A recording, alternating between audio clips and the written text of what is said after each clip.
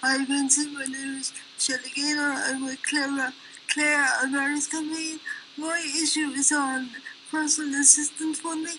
We haven't had personal assistance funding since '09, and many of us have slipped out on the streets over recent years. So I just wanted to ask the panel, should you be lucky enough to get into government, are you going to do anything in relation to personal assistance funding? And that's solely so much time has been spent on this government dealing with what they class as disability issues and looking after the family members, and they are very important. In the recent budget, they increased the carers allowance, but no additional funding has been given to personal assistance since '09, and there are thousands of people in wrong residential settings because of lack of PA funding.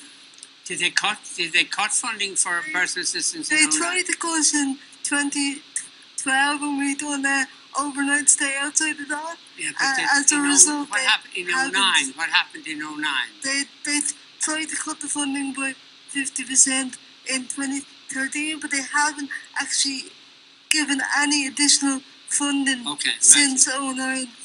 The root of the problem, Vincent and Shelly, is that when people go out of the service, they're not replaced. If a new person comes in and needs the service, those hours aren't allocated. Say if somebody unfortunately dies, they're not reallocated or anything like that. This is where Fianna Fáil started. This is Fianna Fáil